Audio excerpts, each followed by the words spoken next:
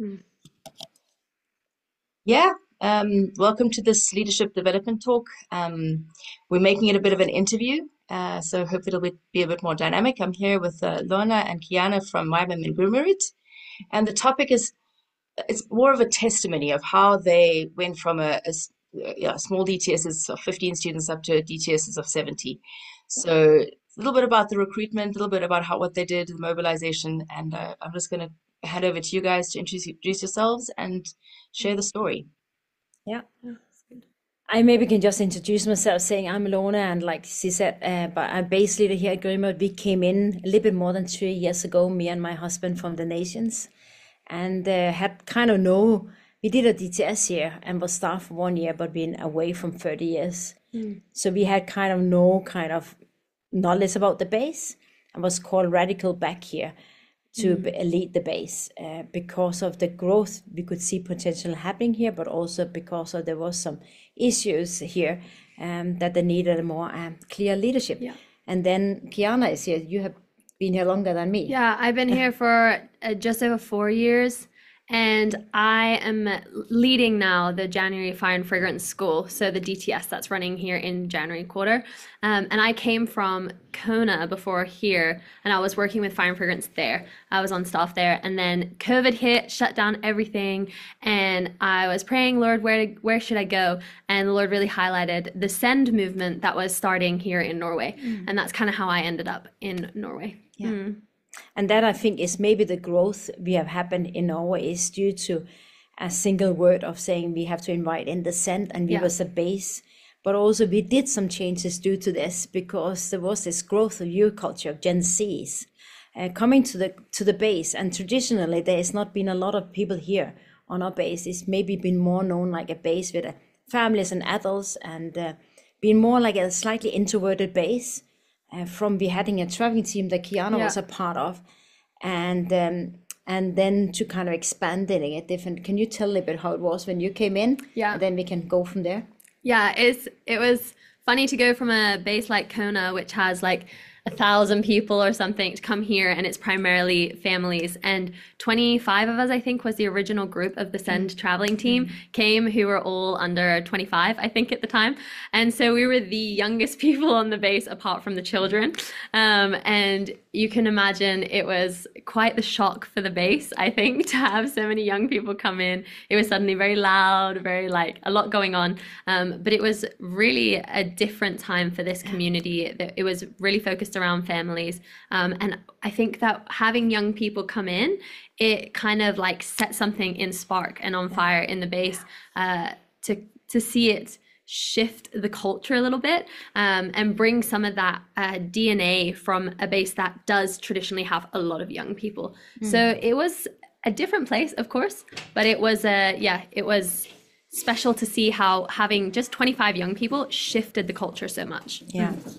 And I think one thing that was good happening for us in this time when we were here is that I think we embraced the youth cultures, and we actually wanted youth culture to be here.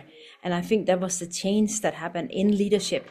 And I think that is where we managed to do the changes of embracing it and saying we need to go by that instead of trying to get them into our format. And this is how the base is, this is how it should be.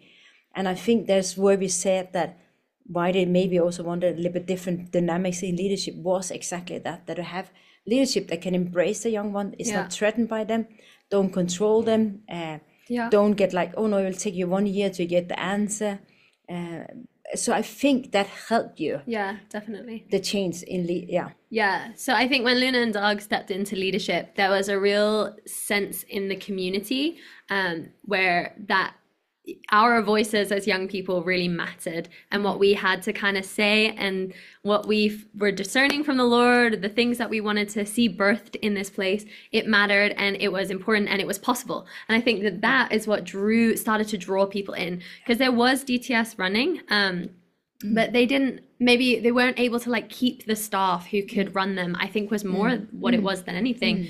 I think that it was possible sometimes to have more than the number of DTS students they had, but to have staff here, it wasn't a place where as a young person you would maybe want to stay because you didn't have a lot of say in anything, or you weren't maybe let quite free. But when you guys came, there was definitely a shift in that. And then I think like that's a real fundamental value of your leadership in this space, is just that the young people would be able to go forward in the things that they're dreaming. Like if you're dreaming it, okay, we give you permission, make it happen. And I think it's totally shifted this space and our DTSs. Yeah. So we kind of been thinking also, mentality has been we are able to help and change the world and Norway. Yeah. And I think that the birthing for it was there. So we've been traveling a lot out on we have seen people saved. We have a traveling team. We have now 3 or 4 traveling teams, different. Yeah. And we're having new ministry birth out, and we have worked a lot on our base. We have worked a lot on understanding what is the change we need to actually reach the young generation. So focus is, we came out maybe with a very bold statement that we think we are a place that should host Gen Zs. For more making a kind of a forward runner, because we think we are youth with a mission. That means that is sustaining most of young people. And so we kind of made that relevant. And that is where we have been out touring. We have been out recruiting for the DTSs. So our 70 students is not just done by thinking we're having a great place, but it's about being out, inviting people in. Media has been a huge impact on us, how we're doing media from here. So it's a kind of corporate. Definitely. Yeah, I think that one thing that we saw, a statistic recently, that majority of people who do a DTS hear from their friends, and that's why they choose to do the DTS. So if you create an environment in your base that is thriving, where young people are valued, where prayer and worship is really like one of the highest values, and people are seeing genuine transformation, they're being valued, and they're kind of being championed in those things, to know God, to hear him, to see him made known, they're like actually believed in, then they're going to tell their friends, you should go here, like it was actually very good. And then in that, once we had a media presence that was kind of, it had enough information in it, it showed really the culture of the base. I have interviews all the time with students, and a lot of them will say things like, oh, I heard about your base from somebody, and then I looked at your Instagram account. And that's where they're like, oh, okay, like I can kind of get the vibe. I understand what people are like doing here, what it looks like. People have fun here, but it also looks like the presence of God is moving. It looks like people are getting trained, but it also looks like you're getting an opportunity to try new things.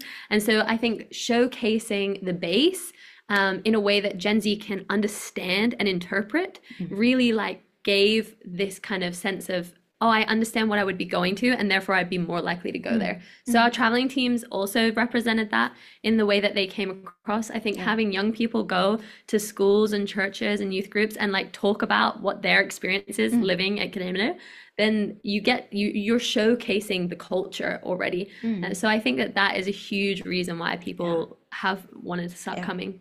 Yeah, I think so as well.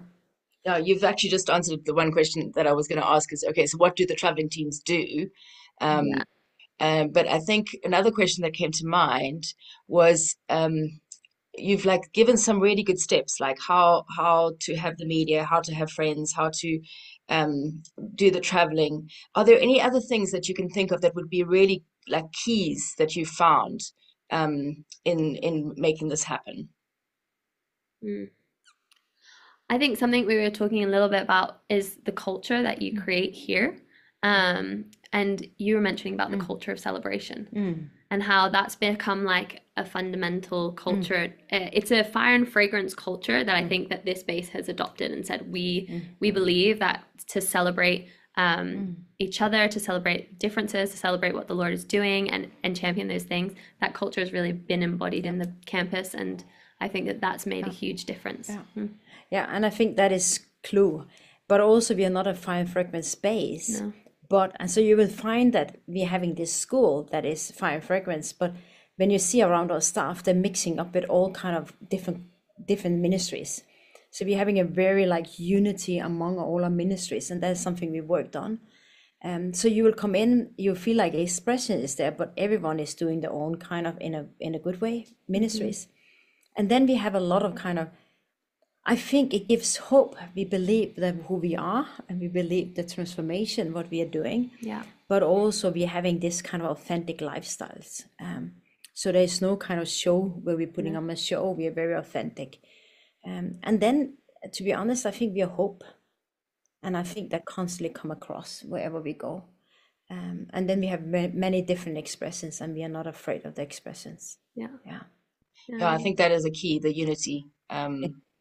That we don't think of often as being important, and also the genuineness for Gen Z. If you're not genuine, they can spot it. So that's really good keys. Yeah.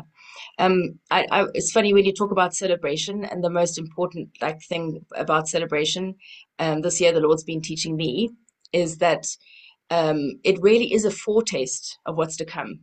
Yeah. And so it is so important to celebrate, and we don't always do that enough on our basis. So that's a really good key as well. Any other last thoughts or last words that you want to share with us? This has gone really quickly. That's gone do you have anything, Kiyana? I think the one thing that I keep thinking about is the culture of prayer and worship that shifted from when I first got here to now. I think that having a culture where you genuinely are seeking out together the presence of the Lord, and it's not just in the schedule, I think that can become a thing. It becomes oh yes, we're meeting and we're going to have worship together, and now we're going to have intercession. But really having faith that God not only wants to hear us praise him or intercede alongside him, but he actually wants his presence poured out upon us, and he wants to put in our hearts a burning passion for the nations in the same way he has. I think that is something very special to the space. And I hear DTS student after DTS student after DTS student say the prayer and worship that I was a part of, it was I haven't seen it, or I've never experienced this. And I think that is a really unique and special thing. But I don't think it's unique in the way you can't have it everywhere. No. I think it's unique in the way that we've taken the challenge on of going, God, we have faith for this, that your presence is here, and we want to meet you and encounter you and see a gift of intercession poured out upon people. And so we're going to press into that. That would be my thought on it. And I think we have built a good structure on everything we have here, practically, schedule wise, whatever we have. But on top of it, we lead it spiritually. The most important is that we lead it spiritually. So important. So and these keys are some things that that can be multiplied in so many places. Yeah, prayer and worship. It should always be the culture, I think. But like you said, sometimes it just becomes something on the schedule.